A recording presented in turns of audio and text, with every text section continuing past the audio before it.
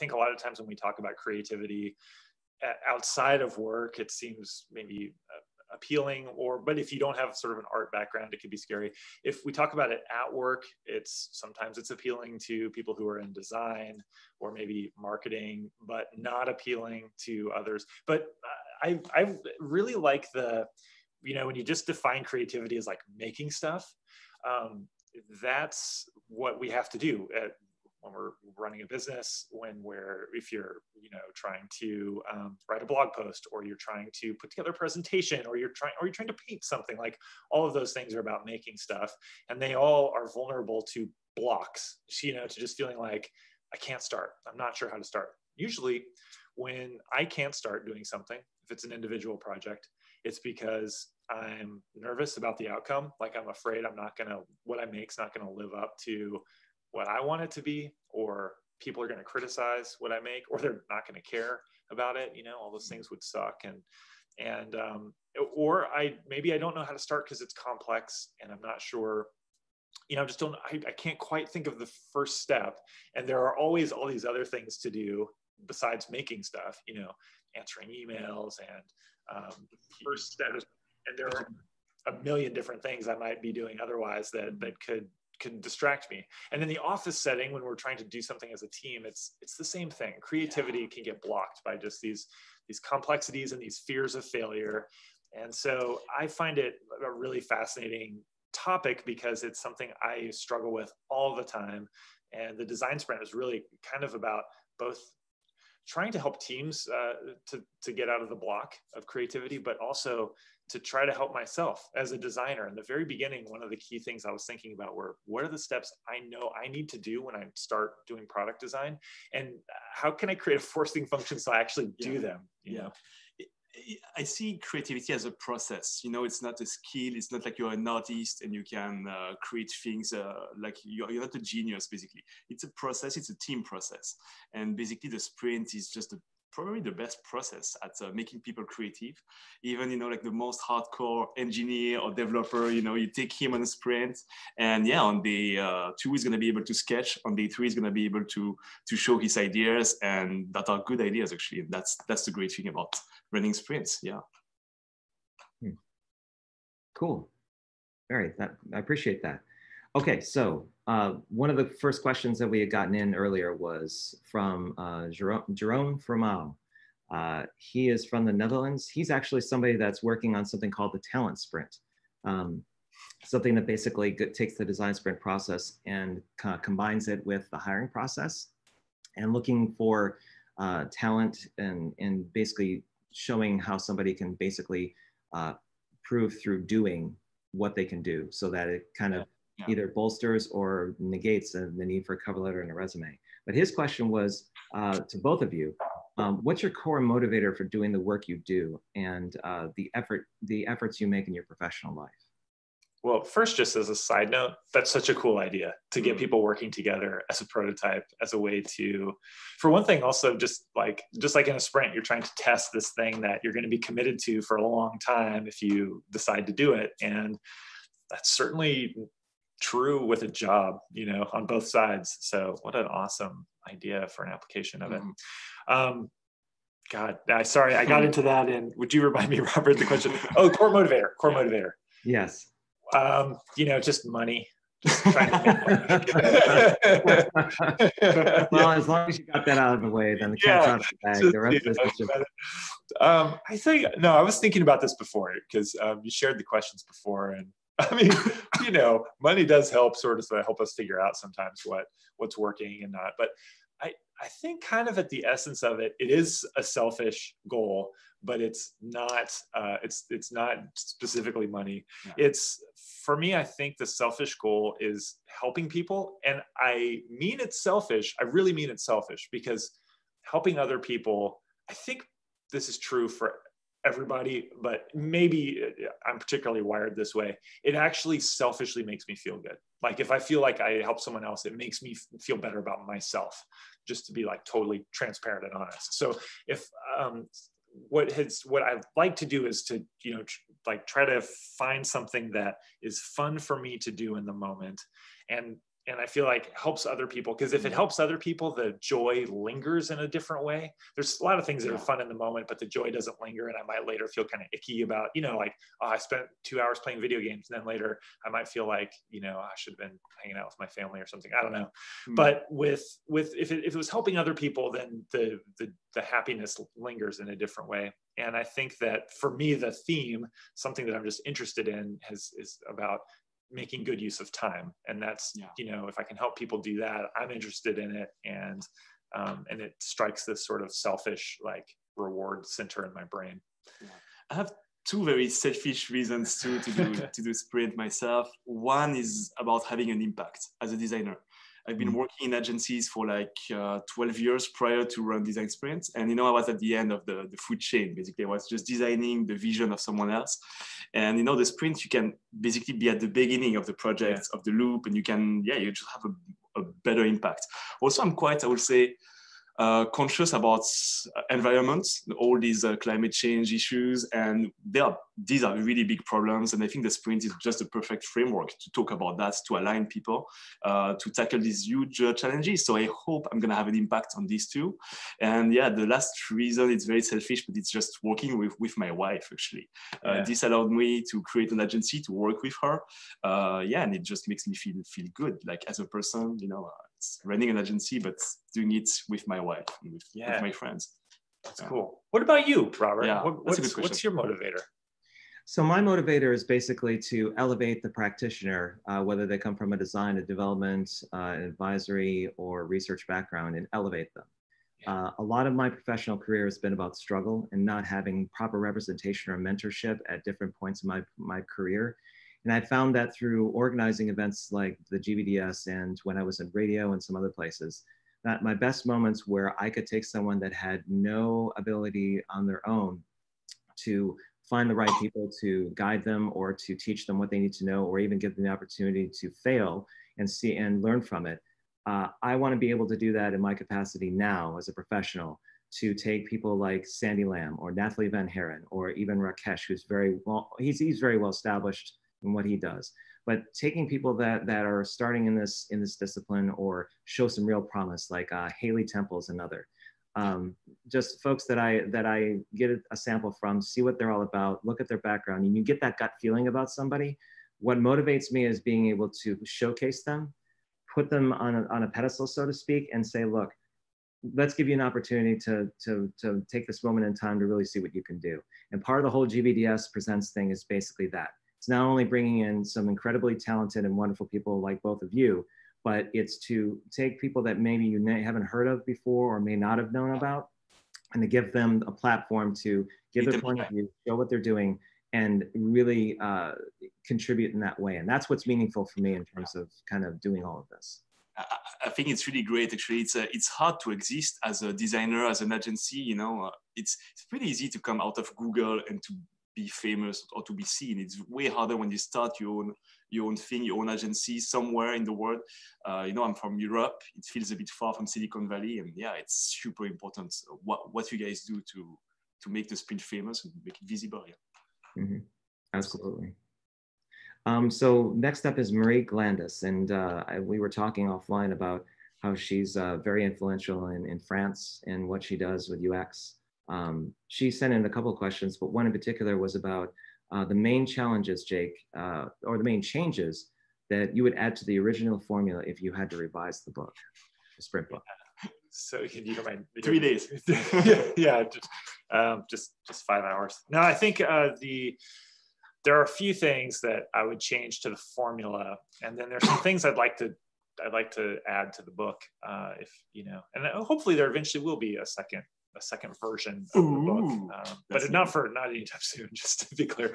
I think that one of the keys is to always try to find ways to make the process more effective. And so one of the things that has been cool about having it out in the world is that people have, I think one of the things that I'm good at is seeing things kind of with fresh eyes, like looking at the processes from fresh eyes. And I get frustrated really easily and impatient. And that in the context of design sprints has been good, because usually I notice just a lot of the things that were slowing down and you know, wanted to make them work better. But it turns out there are some things that I didn't notice or that I got used to the pain of in a design sprint, and other people, having seen it with the same perspective of trying to improve things, have found improvements. Steph is one of those. So the note and map is a great technique for Monday, making the map. And I teach that in workshops now. I think it's excellent. There are a few more modifications to the map making on Monday that I've started to learn myself just through doing workshops and getting to see lots of teams do these steps at the same time. There is this idea of the storyboarding 2.0 that AJ and Smart does. So just again, like the note and map, using this kind of note and vote style activity to get everybody to write down how they think the storyboard should work. The map and the storyboard are the two like most challenging and painful parts to facilitate. And I got accustomed to the pain of those things. And it also is in this part where I'm really comfortable, like being at a whiteboard is one of the parts where I'm the most comfortable in the sprint. You know, there are other parts where I might feel less confident, but that part I feel really good about. And so I really forgot like how awful it was for the rest of the team. They're not at the whiteboard. They're sitting there like watching me, you know, go through the storyboard or whatever, and it sucks.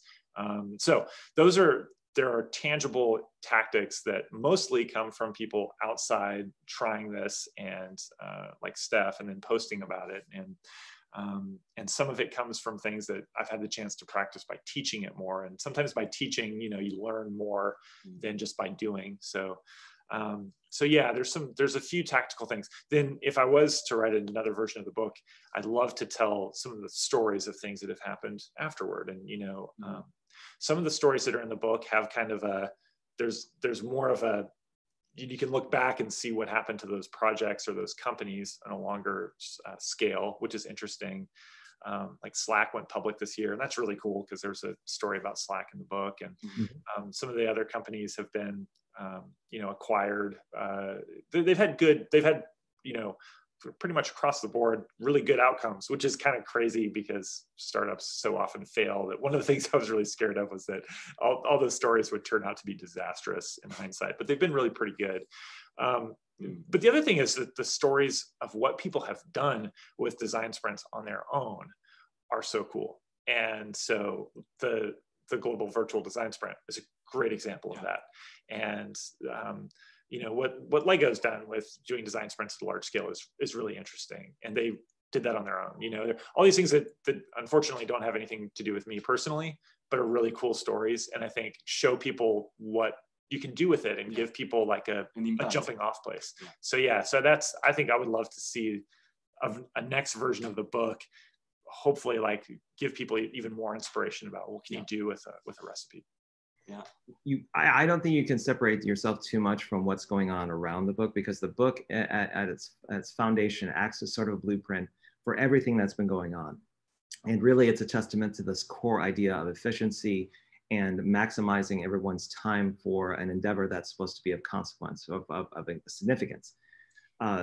Just the sheer fact that somebody can take the concept of that 5 days, and it's been, you know, rearranged, like moved about, experimented with, and even to 2019, so almost 3 years after it was originally published, we're still kind of fooling with the model in terms of how it could be done, both in terms of time and in technique and mixing it in a way, because you've been present with the entire movement around the discipline. I think you have contributed a lot.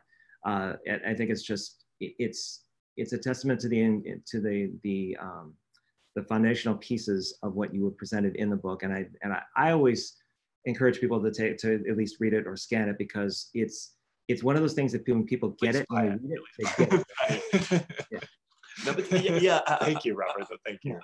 I would like to add a side note. Okay, the book was published in 2016. We are 19, and we are in an industry where everything needs to be fresh and new and everything. And there is a tendency that, you know, you read online, better process, it's faster, it's better, it's smarter. I would like to say that we started with shorter sprints or with our own variations because we thought we were smarter, basically, at first.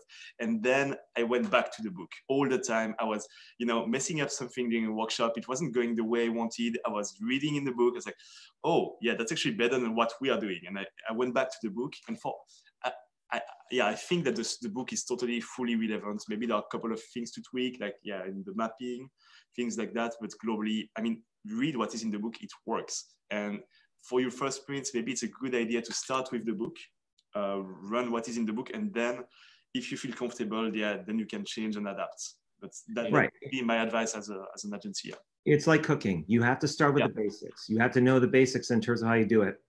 And then once you get more confident, you understand the ingredients better, you start experimenting a bit here and there and kind of know, I like pastries better. Or you know what, I really like working with slow cooker.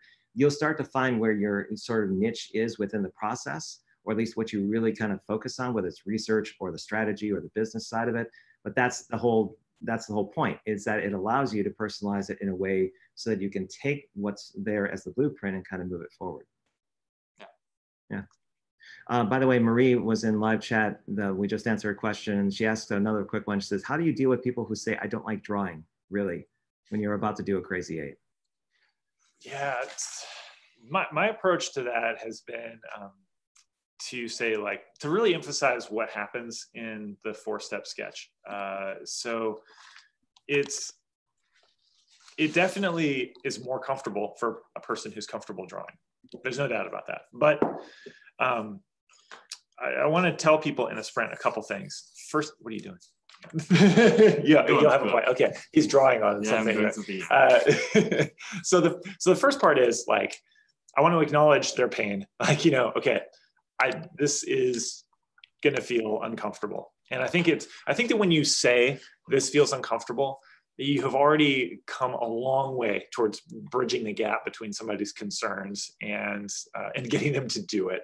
It's a much different feeling when you feel like you're sort of up against everybody in the room, or you having a private, internal fear, and having the person who's leading the process come to you and say, look, this is maybe uncomfortable. And so if I get I try to remember to say that every time, but especially if I have any kind of a vibe that somebody's uncomfortable, and especially if they've said it, I want to say, yeah, you're right. Acknowledge that, it's uncomfortable.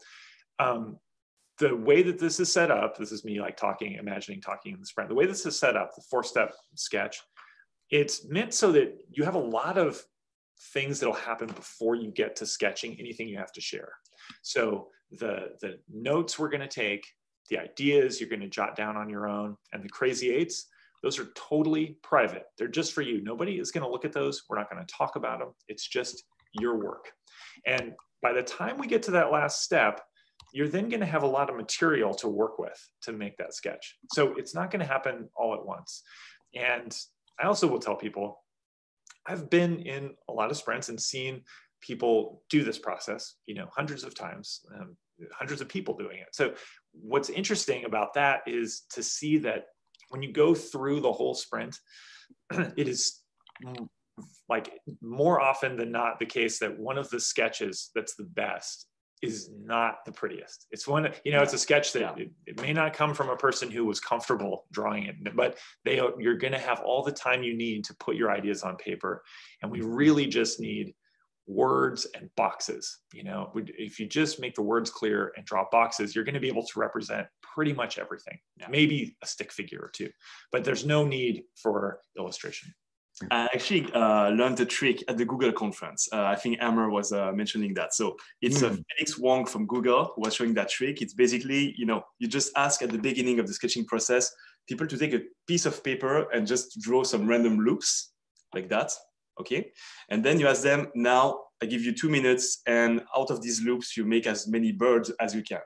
So it's pretty easy. You just draw some beaks like that. Draw some eyes, and you just add some little legs.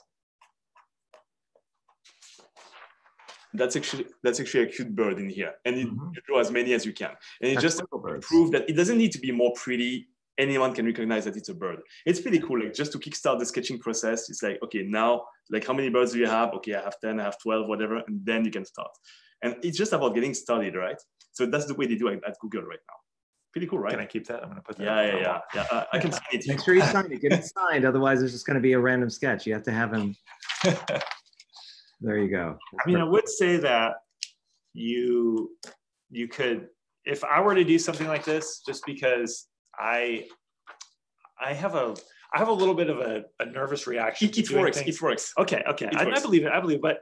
But I would be I'd be more comfortable doing this in a room full of, designers or Googlers than I would if I'm working with a bunch of strangers in a company. I've come in as a consultant, and maybe they're all engineers or, business people in sort of businessy outfits. I would feel less comfortable having them draw loops and draw birds. So if somebody was listening and they felt that way, I would say a more like just, straight down the middle basic thing you could do as a warm-up activity is to have people draw like boxes and stick figures. And like, that's because those are the elements that you actually use in a sprint, whereas you're unlikely to, to use birds. Yeah. But anyway, I think the point, I totally get the point, right? Like, it's like everybody can do this stuff. Yeah. Jake actually has he has a great trick. I stole that joke from his slide deck. Actually, it's like, you are telling, so now it's time to draw, and you show a crazy sketch from Michelangelo or something crazy. So everyone's like, and then you say, no, and then you show some actual solution sketch that look horrible, and it breaks the tension. That's fun. Like, it works all the time. Yeah, if you are doing sprints on a regular basis, and you can snap a photo of one that wins, that's like not pretty. I think that's really helpful to show people. Like, and I think there's one actually in the sprint book that's not especially beautiful. That was like the winning sketch in the Blue Bottle Coffee sprint. And it's I think it's helpful for people to see. It has like words, and then they're like scratched out and they drew it again. But sorry, I'm rambling now. Anyway, we should go on to the next question. Okay.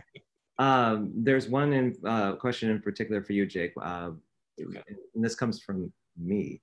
It's when you were writing code as a kid, when you were doing coding, how did that influence your thinking around design sprints? Yeah. You and I were talking about this, and I have been thinking about this topic again because my older son has not been interested in coding at all, but my younger son actually has started to use Scratch, which is, if you're a parent, it's really cool. It's like this way you can, mine does it too. He's very happy whenever he has a colored maze and he can move something through it. Keep going. Yeah. So Scratch is a way that, kids can write code, and it's very accessible to them. And I was really lucky when I was a kid. We had a Macintosh computer, and in the era that was, this is like the late 80s, early 90s, there was this program called HyperCard. And you could write code, you could make UIs for things before the web, but you could like put buttons, and it was basically website-like things where you go from like screen to like page to page. They were called cards, and then you'd write little scripts. And I made games using this thing, and I was thinking about it a lot because of my son using Scratch now. And there are a couple things that I think are really valuable about, and really informative for me in doing design sprints from that experience. The first one is just making something on your own gives you a feel for what it's like to build a product that it is harder to get. It took me longer to like get the feel for how a team or a company builds a product, because it just gets a lot bigger when you're doing big things, and there are 5 people or 10 people or 100 people or more who are working together on this larger thing. It's hard to wrap your head around it. But for me, it was always helpful to anchor back on that experience of making a game, from beginning to end by myself, giving to my friends, watching to see if they could play it, watching to see if they wanted to play it. That really like helped me think about the process of coming up with stuff and testing it. And I didn't mean to, but it was really helpful. The other part about it that I think is kind of interesting just to think about if you're running sprints is I've heard this called procedural thinking. When you write code, something that you learn is procedural thinking, which is basically like first this, then this, then this, then this, and if this, then this. All of that stuff. It's like the code is this plan for what's supposed to happen, and you have this idea in your mind of what you want to have happen on screen. So you try to write the code, and then invariably it doesn't work. Then you have to figure out where did it not work, and then you fix it. And that's really what the design sprint was. Applying this idea of procedural thinking to to the work week and to how a team would work together. And so the checklist, it's the code. And the process of developing that checklist was very much like debugging code. I have in mind what I want the team to do during this week. And then when it doesn't work, I can look at the code. Usually at work, when something doesn't work well, we can't so easily look at the code. But if you have a checklist, if you've kept track of the steps, then you can see where it went wrong and you can experiment. And so anyway, I don't know if that's just me having fun talking about myself, but if you think maybe that's useful, you can, I don't know, apply that idea to anything really, like the procedural debugging thing. I would emphasize on that. I mean, I have been coding too as a teenager and young adults. I was doing front end actually, and this helps me a lot to earn kind of the respect of the engineers and developers who are part of the sprints, for example. They will always question the process. They are just so afraid that, it's just a shallow design thing, with everything flying around being in 3D, and that it's more grounded. And I have that, coding experience. They know that it's on the good tracks. And if we do an exercise, it's for a good reason. And it's just better, better exchanges basically, and better, just a mutual trust. And you don't need to be good at coding at all, but you need to understand at least how it works and what is the job. Yeah, it is nice to have that at a high level. And I would say I know nothing about coding now. I'm not up on things and haven't been for a really long time. And I kind of question the conventional wisdom that designers should know how to code, because it's hard to become an expert in everything. You just can't. But a little bit goes a long way. And in fact, even if all you did was just talk about that idea of debugging, basically what this process is it's like a debugged version of the code for a team working together. That little statement right there, this is a debugged version of a process of a code for a team working together, that could get you a lot of credibility because okay, I get what you're talking about. Yeah, you don't have to be necessarily deep in coding. I always preach self-awareness and just basically being comfortable with, and maybe a little uncomfortable in certain areas, but to get a perspective and awareness of how your craft affects others, and being able to translate what you do into that craft, or even understanding from a coding perspective. Because I started coding when I was 5. They put me in front of a PET computer, those ones that used to have the tape tracks where you used to put them in, press play, and that was how you loaded all the data into the computer. That was where I started. And I broke that thing 13 times. I put in poke commands, not knowing what I was doing. And I was actually changing the firmware on the motherboard. And they didn't let me near a computer for over a year. And then they brought me back when they had an updated version of the OS on there, and everything was fine. Yeah, that's a little bit of my history with coding. I go way back. I'm serious. Working in BASIC. So we have a question from Thabet Mabruk. He is an Agile Master at ISTA International over in Essen, Germany. And his question was, how to make a digital agency offering for design sprint facilitation and trainings to get clients? Yeah, well, I don't know. Good luck. But you guys have more experience than I do selling sprints. Where people have to pay money. And so, the reason I don't know, just to buy you a bit of time to think, is that, but it's important to keep in mind, because when I talk, I'm talking about mostly experience that I had in the early days of design sprints. It was at Google. I was a Google employee working with Google teams. So to the teams, it was free. They weren't paying me. I was already getting paid. And when I worked at Google Ventures and was doing it with startups, there are a couple of weird things there. One is that we were the investor in the company. So not only did they not have to pay me, it was almost like we were paying them. We're giving you money, and then we want to make this sort of additional investment of time in you. But also that startups, it's very hard to work with startups and make money off of it, because they don't have a lot of budget, and it's tough. But in some ways they're impossible to work with. In this context, where they didn't have to pay for it, they can be really unusually good to work with for design sprints, because when they're small, they tend to be pretty focused about what's the most important thing. And so the idea of what's the value proposition of this? It's I'll help you do the most important thing fast. They get that. I think it's more natural to get that than it might be at a big complex organization. So that's the problem with listening to me. Yeah. Most of our clients are corporates. They're not startups. Even if in the book it's about startups, we don't have this kind of clients in Europe for some reasons. Yeah, they don't have money. They think they know better. That's why they even start a startup, you know, in the first place. Yeah. So yeah, they don't know why they need you basically. And corporates, they have just bigger challenges, you know, that require this kind of experience. But I started 4 years ago. We've been really lucky to be the first ones, I guess, to do it commercially in Europe at least. And when I started, one of my very first sprints, I got a deal. Like I did it for free, but we could actually film the whole, record the whole process. So we had a GoPro camera on the ceiling. We took a lot of photos, and when you go on my website, design-sprint.com, you see a video when you enter the website, and some of these images, they are images from my very first sprint. And I think documenting the process of one of my very first sprints helped me a lot to get some clients, because they could see exactly what it was.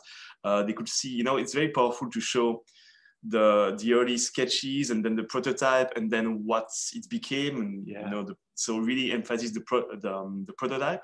So I think that's very important. And yeah, you have to come with case studies. Even if it's hard to show case studies because you have to sign NDAs and stuff, you need to ask your clients, can I show them privately to my future clients? And this is always a seller. So never come empty-handed. Just don't say, oh, yeah, it's in the book, so we're gonna do exactly that. No, you have to come with something concrete. And if you can sell it at first, that's fine. Just do it for free. As soon as you have enough of case studies, then you're gonna be able to address, to get the clients. Sorry, go ahead. No, yeah. When I spoke to Bill Alexi yesterday, we had this question come up too, in a different variation. And Bill's answer was pretty interesting, and I'm kind of on board with it too. Is that it has to start with human relationships. Yes. And especially, and in fact, I wrote an article about this, about how to sell design sprints, where it's not really about the process. It's about understanding the pain that the other person is going through, the organization is, and if you're the right person to kind of tackle that. Everything else is kind of an execution play or understanding what you bring to the table. But people want to understand what you're all about and how you interact and how you conduct yourself professionally. If you lead with yourself, then the services you provide and how you kind of set up for different situations will depend on context, but it's almost secondary. You really need to be the person that comes to the table and say, okay, we have this history, you can see what we've done as a company, but now let's talk about your situation. If you can have that kind of empathy right up front and kind of talk with the person about what they're experiencing and try to be able to understand and walk a mile in their shoes, you'll be one step ahead of the game with a lot of people that just kind of put the design sprint out there as like the silver bullet to kind of fix all problems. One of the things that you said, Robert, I think in that post is nobody cares about design sprints. And you know what? That is true. That is the truth. Yeah. And it certainly could be challenging for me to remember that, like this thing that I'm thinking about all the time, like they don't care. And like all of the benefits and cool things that will happen, they don't care. They have a problem they're trying to solve. And what you're describing is like actually trying to figure out if I was in their shoes, what do I need? What do they need? And then like, how can I help them do that thing? As you're saying that, I was thinking back to when I worked at Google Ventures and I would talk to a startup founder, and we just did like office hours. So we had times when we were doing design sprints, and then we had weeks when we weren't doing sprints. And one of the activities would be like office hours days, and I might meet with like 5 or 6 or 8 if it was really busy, different founders or people from startups. And in those meetings, the script would basically be like, so just tell me like what's keeping you up at night. That's like the starting question. And if the meeting was a half an hour or an hour, whatever, like 80% of that time is just like asking questions about what's going on with them. Like, what are the challenges? What's the big thing they're trying to do? What are they stressed out about? What are the challenges? And then at the end, it's like, here's some ways I might be able to help. And maybe it's a design sprint, maybe it's not. But if it was a design sprint, it was really about how does it help with the thing you need? And that means picking the one little piece of the design sprint that helps. Most of the time that was the prototype, just to your point. Like we can make a prototype fast. So to give you an example, like I think a way we could help is a design sprint. It would get you a prototype of that thing you're stressed out about starting in like 1 week. And sometimes it might be you're going to get some data, but usually that was the hook. Also, it's about truly trying to help the clients. You're not coming to sell something, you're trying to help them. And sometimes you know, it's like not the way right to go is not doing a sprint. Yeah. So sometimes I would recommend like, yeah, you just go to these guys. They will help you better. Maybe it's doing business model canvas. Maybe it's doing problem framing. Maybe it's doing just a prototype. And yeah, you might not need a sprint. That's fine. So and that has benefits as well. I mean, that's something that people sometimes don't take into account, is that they appreciate the fact that you're not going to take them for a ride or try to just sell them something in the short term. You're really concerned about whether or not that you're the right person for the job, and that if there's someone in your network that can help them better, that's just karma. I mean, that just basically is goodwill kind of gesturing out. If that's something you do lead with and other people recognize that, then it's probably going to come back to you 2 or 3-fold. Yeah, we also have, you know, that misunderstanding. Since our name is Design Sprint Ltd, we get some requirements, like people coming, they would like a sprint in New York, and they ask me. I'm not the best person to run a sprint in New York, so I would recommend someone in New York or on the East Coast to run the sprint. Yeah. And it's just about being being a good colleague, a good person.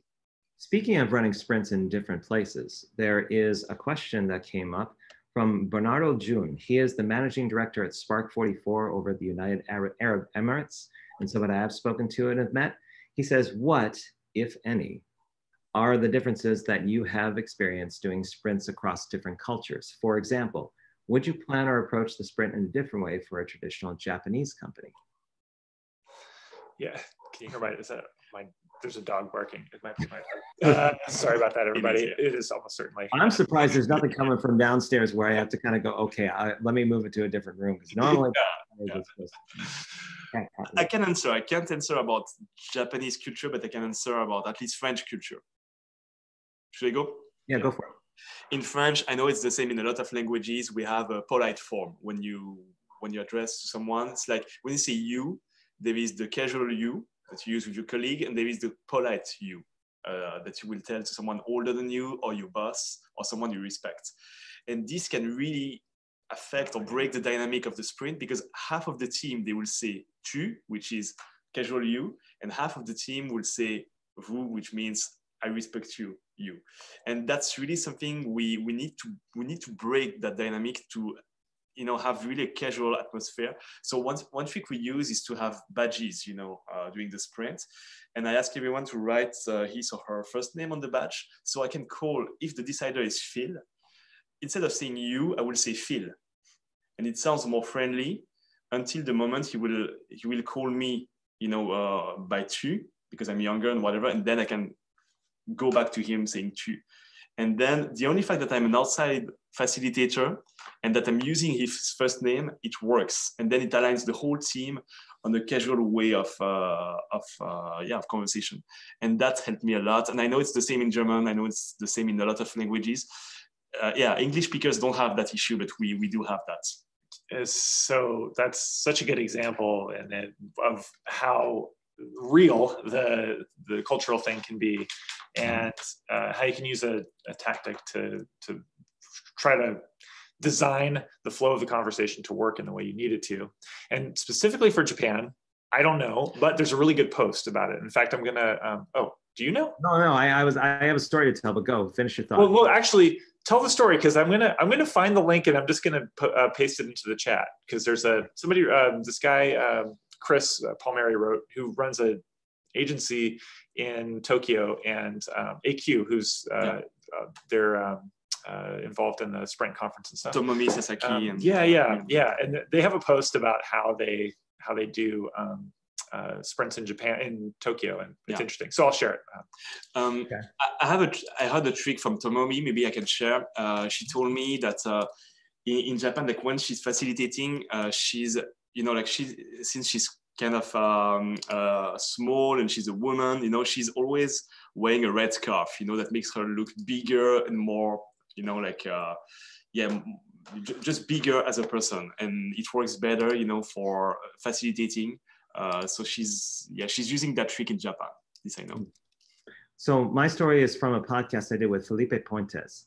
He is a service designer, design sprinter that's been working out in Tokyo and has been there for a while. He originally had his start with news, but then he was adopted into the marketing side of things. And long story short, he told me that there is in Japan you really have to hit a certain level of trust with clients. Yeah. So that means going out with them physically and doing a lot of drinking. So a lot of like literally you have to have multiple meetings with them. But if I recall correctly from the podcast, he said, once you have their trust, then you're in, and then the work comes. But you have to cross that Rubicon of a certain level of familiarity, and that you're not going to, dishonor them in any way. But it was really interesting to hear it. He says that he was going, it's like, yeah, there's been meetings where it's just been, man. So that was my little funny story I remember from Felipe. Interesting. Cool. So I lost my train of thought for a second. Oh, now I know. So the next one is by somebody that I'm a big fan of, we were talking about before. That's Amir Arabson, who just recently moved to Austin, Texas, was at the Google Design Sprint Conference. Steph, I think you've met him. In fact, I know you met him. And he's just a great guy. And so his question is, at SprintCon, Kai from Google shared some insight about how they do design sprints at Google. And one thing that struck me was not only do sprinters share their crazy 8 sketches, but they also vote on them. I talked to Steph about this, and I'd also like him and Jake to discuss the pros and cons of doing this. And he says, thanks. Well, I just have to be honest, and I have to preface my honesty with saying that I think that Kai is excellent and super smart, and she's the best, and does things very well thought through. And I think that Google does. She radiates confidence. She's very much knows what she's doing. Knows what she's doing. But I really disagree with this, and I don't get it. And the reason why I disagree with it, I mean, we were talking about the sketching thing earlier. I think it's so rare at work that you have the opportunity. Let's say you got 5 people in your sprint, or 7 people, whatever. It's so rare that you're going to have the chance to see what 7 people's unique, opinionated version of how should we solve this problem is, without discussion, because discussion is the default at work. That is going to happen. There's no question that people will eventually get to, build off of each other's ideas and sort of like be inspired by others' ideas and all those things.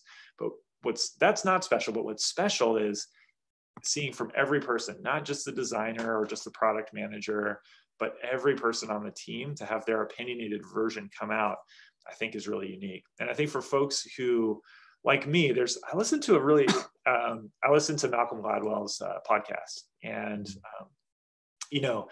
Malcolm Gladwell, a lot of people criticize him because sometimes the stuff he says is kind of obvious, or sometimes it doesn't, like the points he makes. But and I would agree that that's true, but it's always good storytelling. And sometimes there's something that comes up and I'm like, oh yeah, that's a really interesting way of looking at it. And one of the things recently was this idea of like tortoise thinking versus hare thinking, like tortoise versus hare, like fast thinking, people who come up with things quickly and people who take a longer time to think of things. And I would put myself in the category of tortoise. It takes me a long time to come up with a solution. And I know a lot of people are like that. So if you interrupt that flow, if you stop me before I've gone all the way through and made my solution, done all those steps, which are really designed to be done independently, and you make me share, you're going to put me out of the quiet, like building, deep Cal Newport, like deep work mode that I'm in. And you're going to put me in this conversational mode. And then now I have to make a bunch of judgments about what other people are doing. And is that thing better than what I'm doing? And all of my insecurities about my own solution may come out now. And I think what you're likely to see is more convergence rather than that opinionated thing. And I think it also, again, in my opinion, like is going to undercut the quality of what you'll get from the people who are the least comfortable with sketching. Now, this is, I think, I don't know how to devise a test where you sort of prove which way or the other is better. So I think fundamentally it just comes down to like opinions. And my opinion is no more valid than Kai's opinion or than Google's opinion, but that is my opinion. I think it should be individual work. You go all the way through and then you look at the stuff at the end. I think the other last thing I'd say is I think complicating this is that it feels good to do the voting process and to share, and it's kind of fun to see what other people are doing. Mm. And I think that oftentimes the feelings of fun and what sort of makes for feeling like a more collaborative process gets in the way of what is the right process. Mm. There are parts in the design sprint that are actually pretty uncomfortable. Like all of Monday is pretty much not that fun, but I found like really is the best way to do it. And so that's part of what makes me concerned about people like starting to do that elsewhere, is I think they'll have fun doing it. I just don't think it'll get the best ending point. Okay. It actually made me think this workshop, experimenting it. I have to say that I was in a group with very smart people, I guess Google level of people, and it delivered. I mean, there were a lot of really great ideas. We had no time to sketch something, and there were really great ideas. And it made me think, I see a lot of issues of doing that, because it's not anonymous anymore. It becomes group thinking, it becomes a conversation. So I won't do it during my sprints. I understand why it works at Google, but watch out doing that, because it's not gonna work in your companies, because people are just not all Googlers. But there is one use case I see that could be very interesting, is to ask. So just before the session sketch, to ask the people, are you comfortable? Do you have an idea that you want to sketch? And if you have 2 or 3 persons saying, no, I don't know what to sketch, I'm lost, you just send everyone for a break, and then you let these 2 or 3 persons exchange, like show what they have, and maybe it's gonna inspire them to go forward. That's the only use case I would see some value. Otherwise, I will watch out doing that. As a follow-up, we should really have Kai in the call. Yeah. And we should talk to Kai about it, because Steph and I will definitely like pile on about like doing it our way. But so I will schedule the rebuttal towards the end. Yeah. Because it's not fair. We really should hear her, because I guarantee she has like a really good response to this. Yeah. So. I don't doubt that. And I think the perspective that you're both giving to this is, I definitely relate to that, especially with the sprints that I've done in the past. Someone made, and I'm gonna totally kill this quote. It's like the best fruit are from the trees that are hardly ever picked. So that it's basically saying that sometimes the ideas that are the most intriguing come from people that are hardly paid attention to, that are deep thinkers, that can put things together, but are maybe more introverted than most. And sometimes if you have that kind of dynamic where you've assigned certain people the authority to do certain things within a sprint, whether it's iterating or what have you, and kind of make that as the lead thing, then I think to Jake's point, you're right. You start to lose people, and you kind of feel like there's politics within the room that needs to be considered. Really quick, gentlemen, we're at 10 minutes left. I just need to know if we're at a hard stop right at the half hour, or we have opportunity to flex in case there's some questions that you want to kind of run with. We have the opportunity to flex. I mean, unless you have something, but you can just leave. I'll keep talking. But I will try to answer more quickly. We could try to do like sort of a lightning-esque round. That would be cool. Yeah. Sure. So just to make you aware of time, I want to be respectful of the fact that we had an hour. Especially because our timer doesn't seem to have batteries in it. No, it's not. Well, if we're going by the clock in the back of the room, then I'm just going to go. Let's just get in. Everyone, we'll take a 5-minute bathroom break, go get some things, come back. It'll be like a mini sprint. So, so Jake, this next one's for you. Again, a previous conversation we had about the connection between what we do as kids and what we do now. From your perspective, and again, Steph, please chime in. How do you think your experiences in your childhood influence kind of the professions, the actions you do, and what was your thinking around when we were discussing that earlier? Yeah, I mean, part of it's definitely some of the things I touched on with like making games and trying to build things, you know, and but part of it is, I guess, you know, I think that when we make this shift from, when I made the shift from being a kid to, you know, whenever you like stop being a kid and you become something else, I guess maybe it's when you're a teenager, maybe it's when you go to college, maybe it's when you start work. Those are like maybe degrees of like steps away from being a kid. But it becomes like, for me, I can only speak for myself. It became not the goal to have fun. And you know, and like that, like there were other goals, and that's not just because of outside pressure from the workplace or whatever. It's an internal shift. It's like, it's an internal change in like, what do I expect from myself, and being more aware of like the like, what am I projecting? What do I look like? You know, what do I look like to the other college students, you know, the girls I'm trying to impress? What do I look like to my new employee, my new colleagues at work?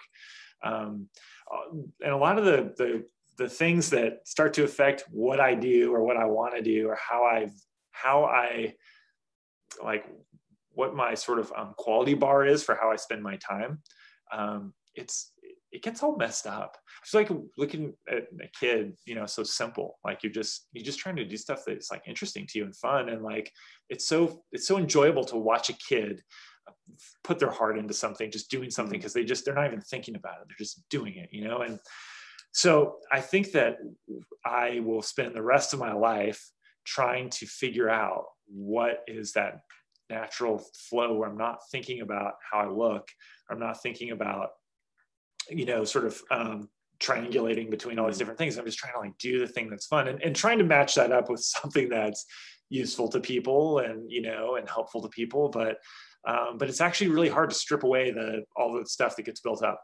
And it sucks, because we spend so much of our lives at work, and yet we often just let work get away with going by in a blur, with being stressful and busy, with caring about things that we don't really truly care about, and, you know, in a really simple way, with not being fun. And there's no reason why we shouldn't try to have fun with what we're doing at work too. Just like kids want to have fun, because fun is fun. Like it's kids just want to have fun, right? Yeah. So I don't know. I know that's a bit random, and I don't know if useful, but that's kind of how I think. What I love doing myself with my own 7-year-old is I like investing in what he wants to do. So I actually I invoke servant leadership with that, and say like, okay, Alden, you want to do a lemonade stand this summer? Like, what can I do? Usually he'll have me want to do everything. He just basically wants to stand out in front with lemonade and get all the money, and that's fine. But it's one of those things where I become part of what he wants to do, as long as I feel it's constructive within the confines of being a parent. But I try to nurture that notion that things can be fun and things can be not so fun, but you kind of have to kind of find some balance in there. So I guess it's different with every parent, but and it's also, it's not as though life can be fun all the time. That's not realistic to expect. But I do think that we often, like, in the workplace, we don't let ourselves play or have fun, or just like enjoy. Oh, this can kind of be enjoyable. And it's very hard to have long-term career goals. I mean, everything changes so fast, so just obviously going with the flow too. Yeah. And one thing that I think I enjoyed, just without even thinking about it, about design sprints and the kinds of projects that were under intense deadlines that inspired me to do design sprints. So there's some things that happened before that I could look at and say, God, that was really fun, and we did great stuff. Like, why can't we do that more? That it sort of like rang the same chime for me as when I played basketball and had, you know, a basketball team, and we were working together in the game, you know, and like it felt like we're a unit, and like this feeling of like fun and joy, but hard work and all that stuff rolled into one that can happen in the workplace, but just by default in most companies it's not gonna. You know, you have to break the rules a bit to make it happen, change the rules. Yeah, the company kind of has their own agenda, and it's really it has a purpose, and it's really to generate revenue or to market share or something. And the fun you have to find has to be kind of, you know, you kind of have to generate that from the what you think you can do. Yeah, company, whether intentionally, like not intentionally, it's just the way companies are set up. The idea of making profit from an organization of humans is going to try to squeeze you to do the most stuff and pay you the least to do that stuff. I have to interject, but I will say I just had a thought. Back when in my days in AT&T a long time ago, there was a group of people that were all developers and designers, and we got together with water guns, and now they can't do anything about it because that building's closed. But we lose in a competition, and we played what is now, you know, Counter-Strike, the game, but we basically played that in real life with 10 people we basically ordered pizza and we used an entire first and second floor to have like this kind of cops and robbers thing. And that was our fun and our outlet that we did that was outside the purviews of what our agenda was. But it was one of those memories where at the end, when you're all eating pizza and one person is totally wet because they suck at the game, it's one of the things you could razz on the entire time. So I guess that's my contribution to keeping things light and having fun. We did have a question come in from Sandy Lamb. She is somebody I know well, but she's the product and she's a product designer, she would want me to tell. She's also a design sprinter. She was the most valuable practitioner in the April Global Virtual Design Sprint, and she's helping me with a lot of the templates that we're using. Her question was, if you can only share one facilitating tip or trick for design sprints, the one that comes to mind, what would it be? If there was only one, then my tip would be to, this sounds really self-serving, but to follow the checklist. Because if you sort of boiled it down to just one thing and you were like, hey, everybody, my job here is to get us through this checklist.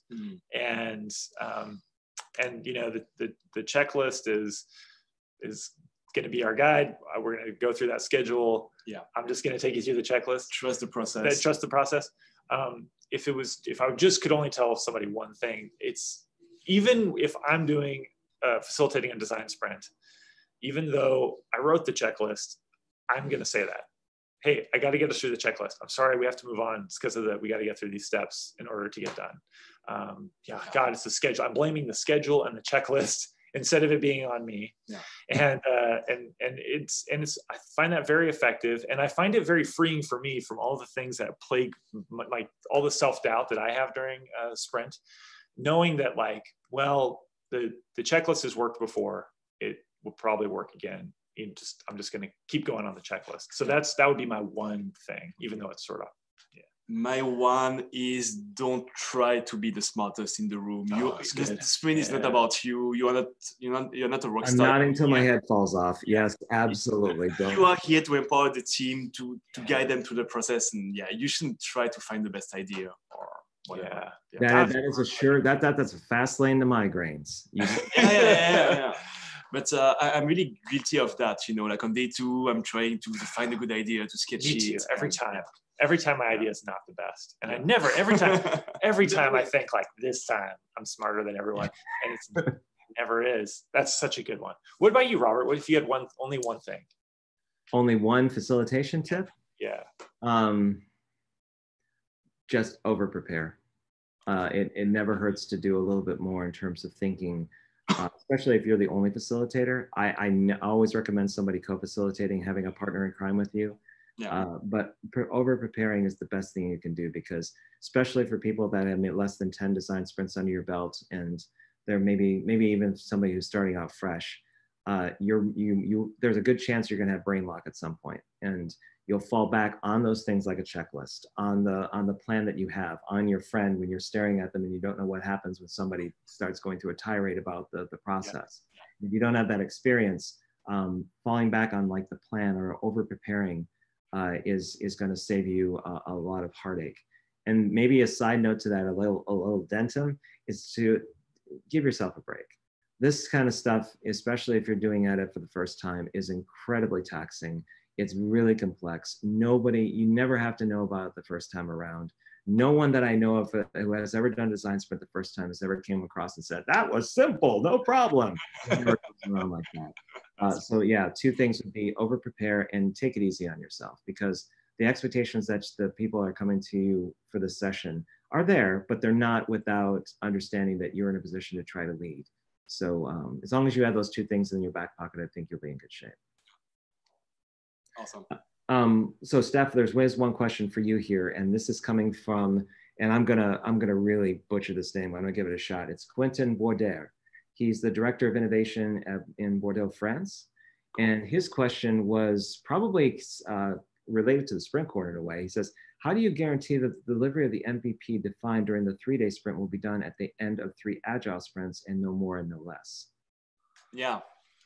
So I think he's mentioning this thing that I have here. It's the design sprint quarter. Yeah, why don't you fold that open and kind of show everyone? Yeah. which is basically it's a timeline that we. Sorry, it's so yeah, so it's a timeline that we have created to basically. It's really cool. Yeah, thank you, Jake. Actually, Jake was helping a lot on creating this. I did not help a lot. You did it. You give away too much credit for this. Yeah. Like Robert said, this is hard to put together. You did it. It was quite an iterative process with a lot of very smart people who actually saw it and helped us. But the idea is to go from an initial design sprint, which is here, to actually delivering. You have to hold it. I'll hold it open. Yeah, so it's to go from an initial design sprint, which is here, and then what's happening after the sprint. You know, it's always the question that comes: how to execute the vision, how to get something out there. So it's kind of a roadmap. It's a plan from the design sprint to an actual product that is put into the world, and what we call an MVP, basically minimum viable product. And yeah, the key basically is to be able to build something and release something in 3 months. That's the rule of the game. So the way we can guarantee it is we have a first design sprint and we have an iteration sprint like 2 weeks after. And it's crucial to bring the developers who will create the product, build it during this design sprint. So we need basically to scope. It's like we know we have 3 agile sprints of 2 weeks. It's basically what can we build in 3 sprints. And if you take with the team some seasoned developers, they're gonna tell you this we can do in 3 weeks, in 3 sprints, this we can do. And it's just about being very honest about what you can do or what you can't. And if it's too broad, if it's too big, just trim it down to something that you can actually put into the world in 3 sprints. So that's the whole thing. You can go actually on design-sprint.com/quarter, and you can download this for free. And search for design sprint quarter. Yeah, you can just search on Google about design sprint quarter, and you can get the PDF. And there is a whole article, very long, on Medium that we have posted explaining the whole process. This question is really good about like how do you know that you can get something done by this amount of time? And I think that the answer is, one way to answer that question is that it is a matter of conviction and leadership, because you certainly can't, Parkinson's law is like, the task is going to take up the amount of time, give it to it. And there's certainly, you could do more if you spent longer. And I know there's going to be a lot of organizations that we'll all work with who will say, we can't do this. We can't possibly get, this thing done in this amount of time.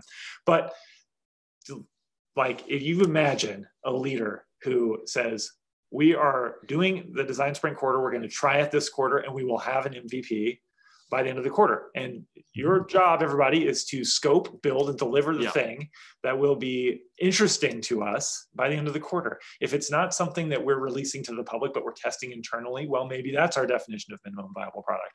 If it's something that we're releasing to the public, but it's a smaller piece of what we're going to do eventually, that's going to be our minimum viable product. The definition of viable product, like, you guys can figure out what that is, but there will be something at the end of this quarter. And if you imagine a leader who's like tough enough and like inspiring enough to say that, the team can do it. I think a good example to give people who question this is Basecamp. Basecamp does everything in 6 week. They do 6 week cycles. So everything for them is 6 weeks. They don't take on any work that's going to be more than 6 weeks. They're always done with that thing and then moving on to the next thing in 6 weeks. And so over time, they figured out, how much can we get done in 6 weeks? How do we break things down into 6 week pieces? That's a very successful company who's doing this twice as fast. This is it is doable, but it does require that. If you want to know like who you need to convince, it's the leader. Exactly. The leaders if the leader asks for it, it can happen. Yeah, for real, it doesn't matter if you are publishing or releasing your product or your MVP 2 days in advance or 2 days late or even 1 week after. It's not really about that. It's just, at least my experience in Europe or in Switzerland, people want to put a product in the wild that is perfect. And perfection, it takes years, basically. So already if you can put something in the world in 3 months, whatever it is, it's already a win, I would say. And that's crucial. I mean, to execute on the design sprint, you need to be able to put something visible. The sprint, you just show it to 5 people, and with a quarter, you can show it to the world, basically, your MVP.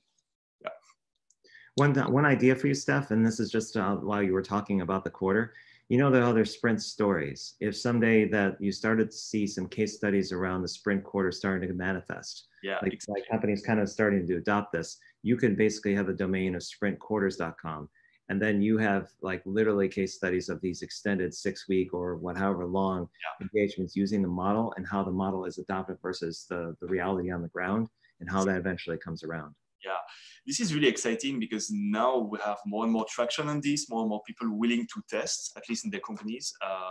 I discussed with Lee Duncan from IBM. He said, "Oh yeah, I'm gonna hang one, on the wall at IBM." So that's really cool, and more people are interested with that. And yeah, let's see where it goes, basically. Yeah. Cool. We'll do one more. This is from Robin van Zessen. He's a user experience designer and design thinker from the Breda area in Netherlands. And his question was in healthcare. He asks, healthcare innovation is something that goes very slow. We always talk about it's not a sprint, but a marathon. How do you convince more conservative organizations to invest in processes like design sprints? I think that because that's true, because healthcare is so complicated and because it takes so long to actually deliver a solution, is exactly why you should do a design sprint. It's all the more reason to be sure before you start off on doing something. It's millions. Yeah, it's going to cost millions, and it's going to cost a lot of time. The stakes, just generally, the stakes are higher, and the higher the stakes, the more worthwhile it is to do a design sprint.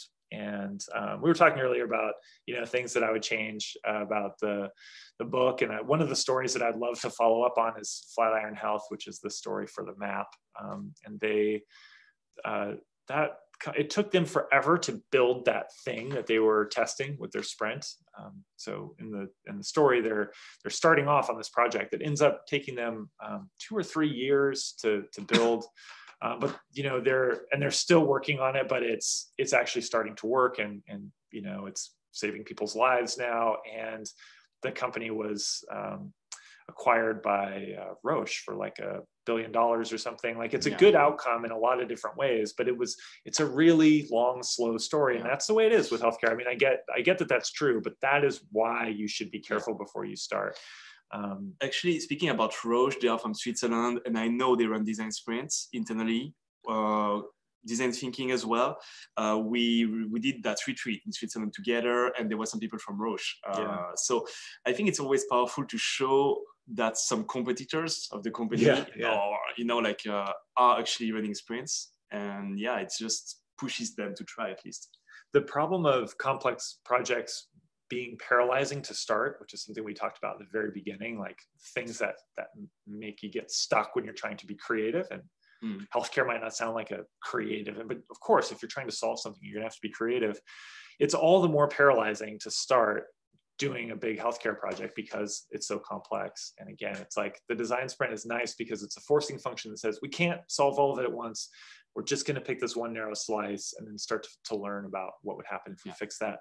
And I do think it works. It works really, really well. You just have to make that case that about the potential pain that'll happen if you get it wrong, and you find yourself 2 years, 3 years, 6 years down the road, and you weren't on the right track, or you didn't pursue the right angle.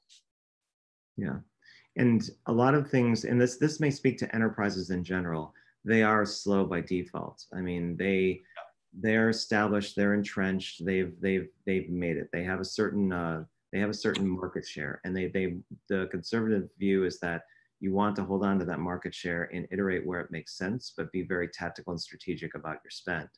So the design sprint, when it first came out, I can tell you from experience, was highly disruptive. Even with design thinking, it just set a different tone around execution, speed, efficiency, things that people were like, whoa, hang on, let's talk this out. And people want to really absorb it.